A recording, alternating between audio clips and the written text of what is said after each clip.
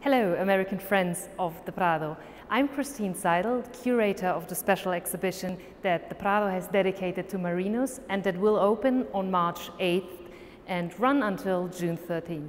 Before showing you the exhibition, I would like to thank you, the American friends of the Prado, for supporting the exhibition catalogue, which is a research catalogue and accompanies the exhibition.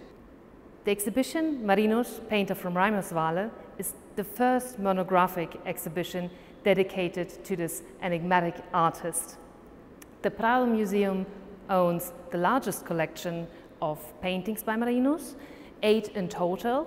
They have been restored since 2018 and are now presented for the first time to the audience in a monographic exhibition, and joins it together with other major loans from the Louvre in Paris, from the Hermitage in St. Petersburg, from Ghent, the Museum of Fine Arts in Ghent, and the Thyssen Museum here in Madrid has lent us one of its paintings, as did the Academia Real de Bellas Artes de San Fernando here in Madrid, the earliest known signed and dated painting by Marinus. The aim of the exhibition is to present the work of this painter who worked in Zeeland, a region in the southern Netherlands, to the audience and to introduce one of the core themes of his work. He's known to have painted only relatively a limited number of subjects, and the most famous certainly are his tax collectors and so-called money changers,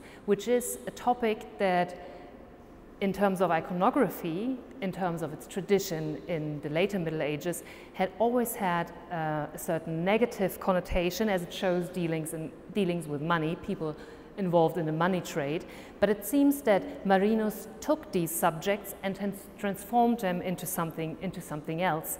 It seems that with his paintings and the variants that Marinus created in his works, he tried to appeal to a new clientele of owners, of people who bought his paintings, who were interested in his paintings, and thus makes us rethink the meaning of his paintings when we can see them all together and take the time to compare them.